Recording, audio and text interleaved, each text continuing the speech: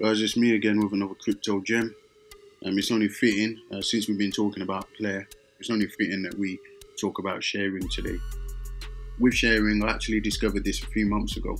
And when I discovered it, it was actually my top pick, and it still kind of is. I mean, this is definitely a long-term hodl, and I'm going to tell you why. Now, if you don't know anything about ShareRing, what it is, I mean, the name says it all. There's a sharing ecosystem, and it's for sharing anything. Obviously, it's built on the blockchain. It's decentralized, and so what is sharing? Okay, so when it first started, people thought that it was nothing but a travel app. Okay, they were due to launch on an app on Apple and Samsung. But I think that's been pushed back because of the pandemic. All right, so that messed with their timeline. But I guess that's going to be coming soon. But this is a place for sharing anything, from car rentals, hotels, global. It's a global ecosystem, and the website looks quite nice, as you can see. Very well done. It's actually recently being updated. They've got this thing called the sharing ID. Okay, I thought it was called One ID.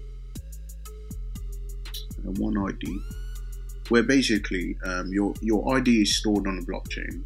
So it's one ID for everything. You don't need to, every time you book something or do something, you don't need to bring an ID or anything like that. And there's obviously a problem with fraud and things like that. So once your ID is on the blockchain, your face, your picture, all of that is biometrically recognized, and it eliminates the fraud aspects of things.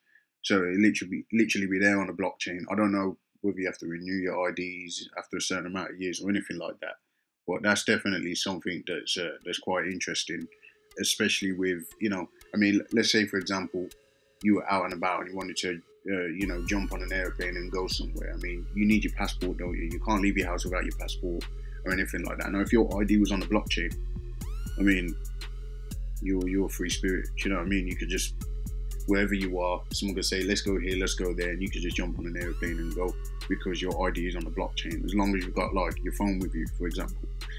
We don't leave the house without our phones, do we?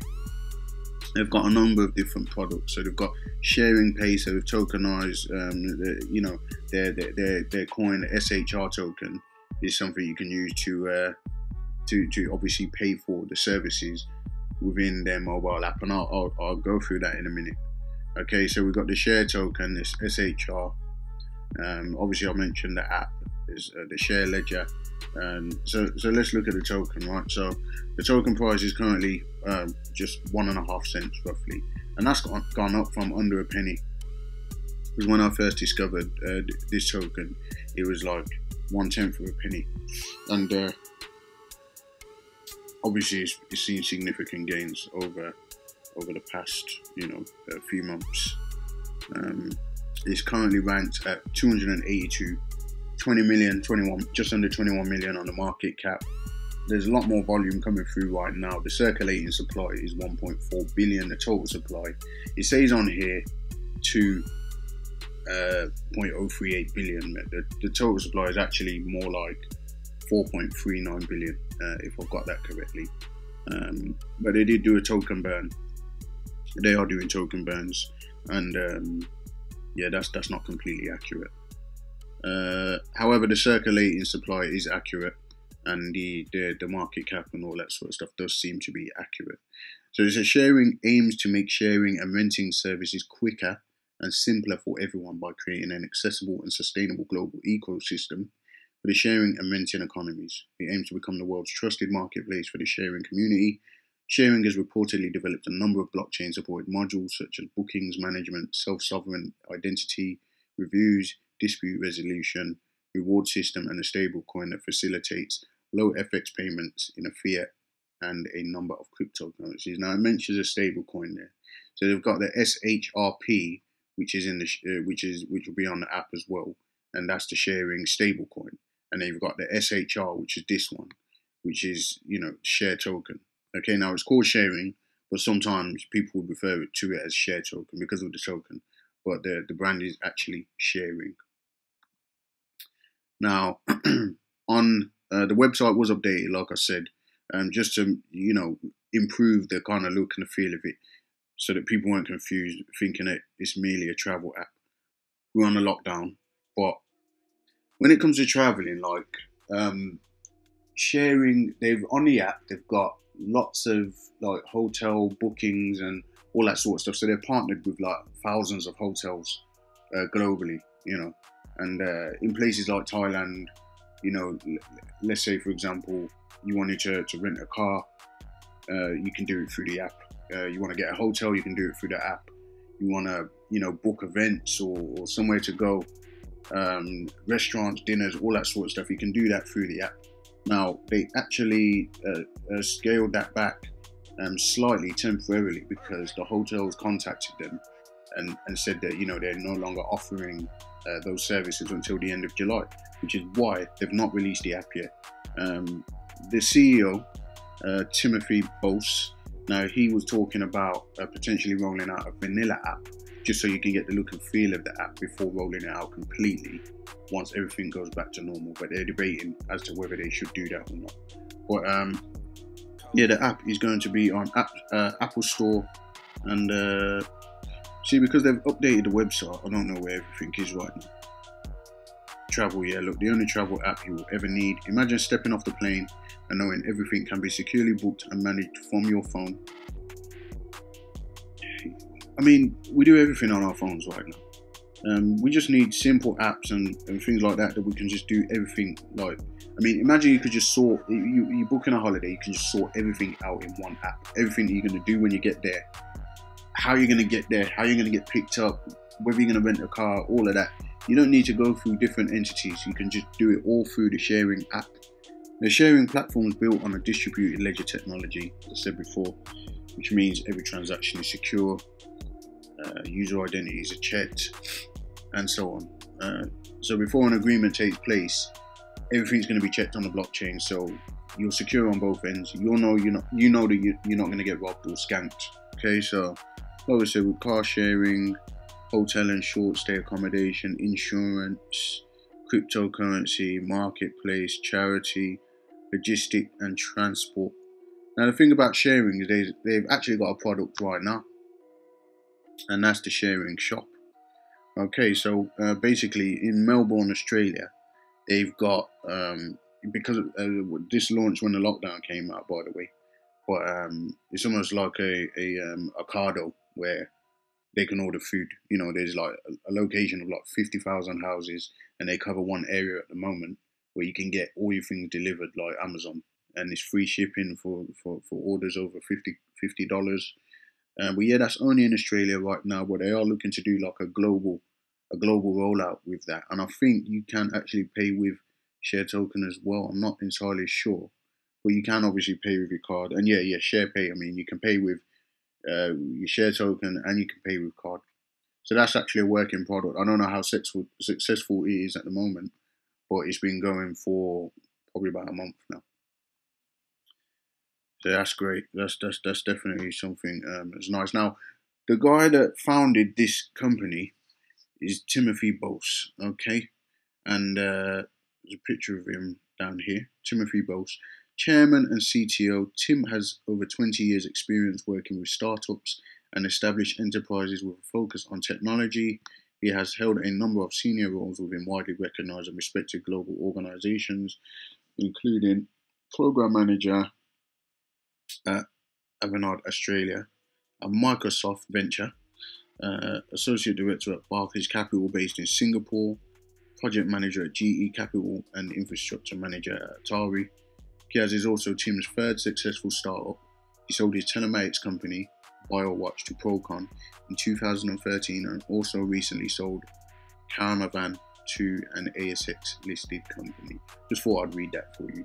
But this guy is an established businessman. He's an entrepreneur. He's got many successful startups that he's moved on from already. But if you look at this, if you look at the website, it's quite similar.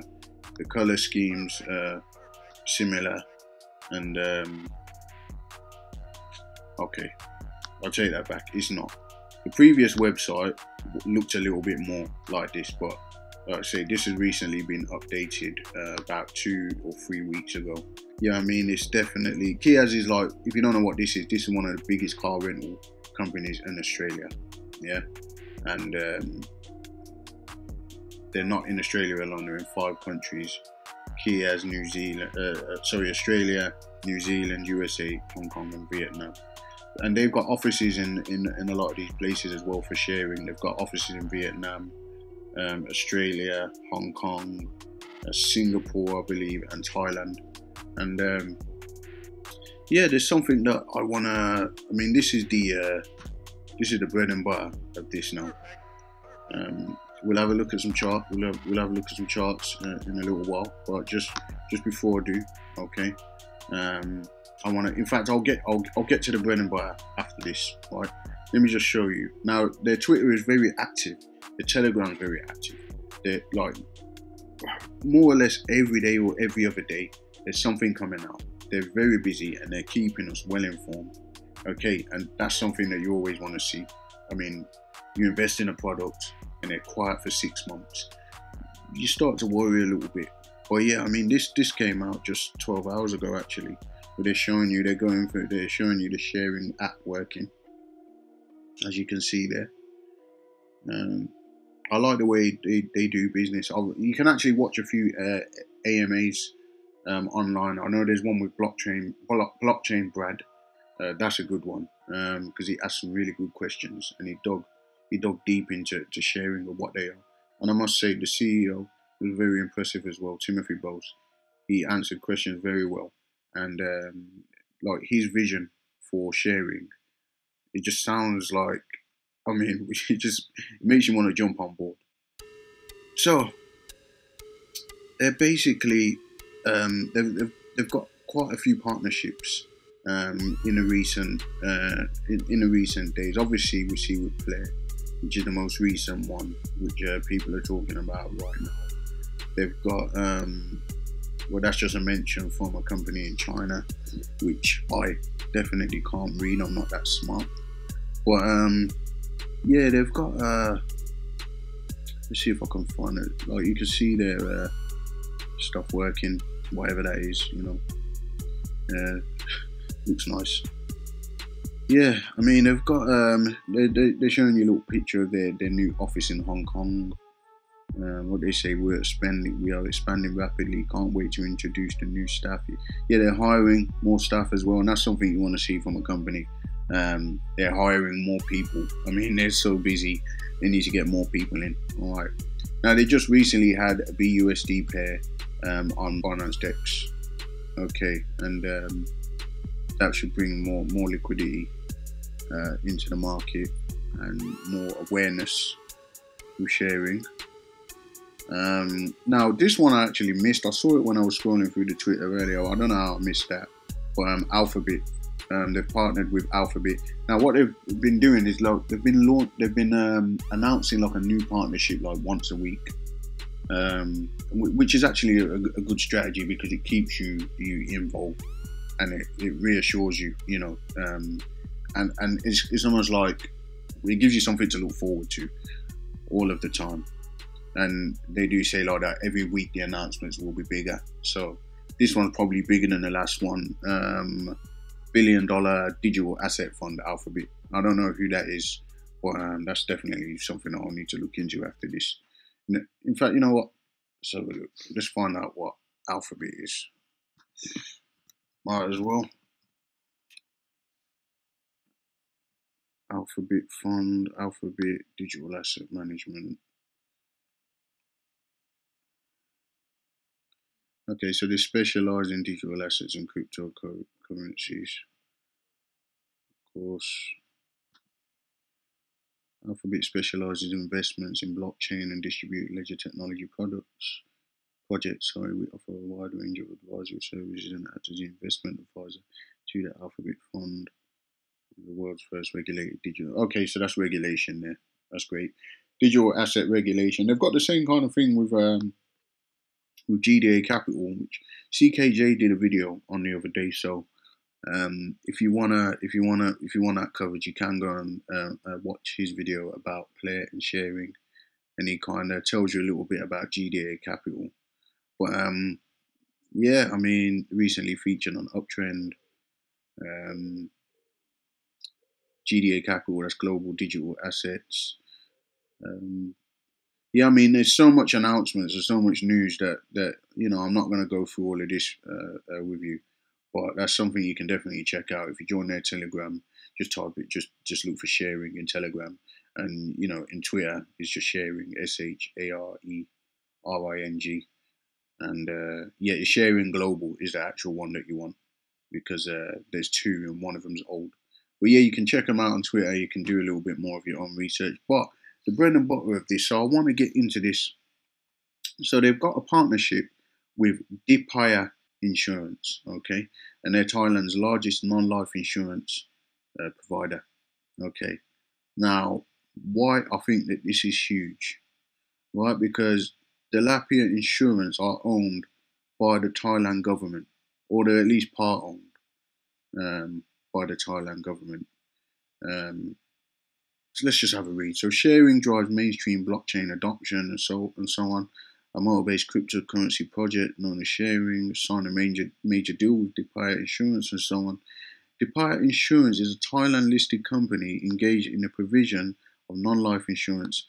The company is partially owned by the Thailand government and has become the largest travel insurance provider in Thailand now.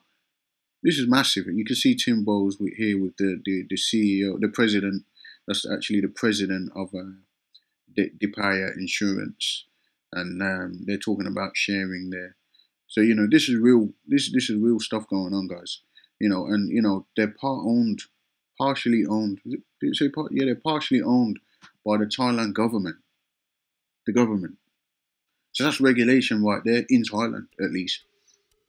It says in the first stage of integration, planned for Q4 2019, which has already passed, of course, Bitmart will be offering travel products through the SHARERing app and backend system, then integrate the other products. The second stage, planned for early 2020, is mandatory insurance for every EVOA application will be directly integrated onto the ShareLedger blockchain. Okay, and again, mandatory insurance for every EVOA generates 2 transactions for the SHARERing ecosystem, and the word that I'm highlighting there is mandatory. Okay, so Thailand government, we're talking about mandatory insurance planned for early 2020. Okay, EVOA is electronic visa on arrival. Now the great thing about this is when you go on a holiday to somewhere like Thailand or wherever, yeah, it's a bit annoying sometimes when you have to arrange your visas, okay? And like I said before about, you know, the One ID and having your passport on the blockchain and stuff like that. Imagine you could just jump on an aeroplane and you could sort out your visa and it will all be there ready for you by the time you get off the aeroplane. Like, rather than you have to jump through hoops and go through the paperwork and all that stuff before and then get your passport stamped and all that sort of stuff. Like, this is electronic visa. It's all on the blockchain, guys. It's all on the blockchain. And that's actually massive. So that is going to be, I mean, when you travel, you've got to get travel insurance, right? So that, if you're going to Thailand, it's almost as if to say, you're most likely going to be downloading the SHARERing app. If you don't have it by the time you get there, you'll be downloading it when you do get there. We're talking about mandatory insurance. Mandatory insurance and visas of everyone that's to have a visa. So that looks like mass adoption there, at least in Thailand. And then that can be rolled out like everywhere, you know. Another partnership there, Alpha Sigma Capital, you know, Fireblocks, we've got a partnership with Fireblocks, GDA Capital, of course, Alphabet, and Player. So yeah, check that out, guys. Check that out. If we look at the chart, okay, as you can see, this news has not been void, and it's been moving the chart. The last thing you want to see is all of this news coming out, and it's a new project, and it's not going nowhere. Okay, now the chart's moving like it didn't, when I first got into this, I mean, what I noticed is it was on Bitmart, and Bitmart is quite a low liquidity exchange. Like, a lot of coins on here are not worth putting anything in, because you can get stuck in a coin if you fling your money in there, you know. So what I noticed from way back over here is that the liquidity is quite nice. You know, you got like a little 500% pump there, you know, and you get and it retraced all the way back now, which is why I took a position in this area, and the rest is history. You know, I did say in my other video, I got out around here. You know, I got a friend into it, and he bought around these levels. No, sorry, he bought around these levels, and it retraced, and he held through it, and now he's going to the moon. But if you see the increase in volume, the volume was building up from way over here. So it was a no-brainer to buy. We see the accumulation with the increase in volume, and off to the moon. Okay. One of the things about this is it's like ShareToken or ShareRing. It's not on many exchanges at the moment. Okay, it's just some Binance decks, and you see the volume. Look at the volume. You know, low. You know, there's no point in buying it on Binance decks, in my opinion. But you can buy it on ShareRing, and obviously they've got 93% of the volume. I mean, last week it was 99% of the volume. So yeah, you can definitely buy it on there. Now, if you do want to find a chart so you can do some proper charting on ShareRing, if you don't enjoy charting in the exchange, then what you can do is on CoinTrader Pro. I think this is like the only place that I could find where it actually has the chart, you know, and it's been moving really nice. I mean, it's moving really nice. You can see it came, it's bull flagging, bull flags are playing out. Bull flag up there, you know, whether another bull flag, whether this will create another bull flag, maybe we'll have to wait and see. But it is holding the area very well, or a falling wedge maybe. It'd be nice to see before another leg up and carry on to the moon. You won't want to see it fall below these levels. As you can see, when we got the breakout, boom, boom, boom, we had a double bottom over here, yeah, double bottom, and then we broke out, and then it came up and it consolidated, then it touched back on support, and then off. So that's a classic retest and off to the moon. But we'll have to wait and see where it goes from here. But personally, with all the news and the way they're moving as a company, I think the only way is up. So what do you think, guys? Let me know in the comments. If you haven't subscribed already, please do. I appreciate all the feedback. I appreciate all the messages. And I'm a new channel, so I am responding to all messages at the moment. So if you do message me, if you've got any questions or anything like that, feel free to ask them in the comments. I hope that you found value in this video. And if you did, you know, feel free to let me know. But yeah, that's it for now. If you haven't done already, subscribe to the channel. Oh, and before I forget, there's actually 2 new exchanges that they're going to be listed on sometime next week, according to their Twitter feed. Okay? Moon time.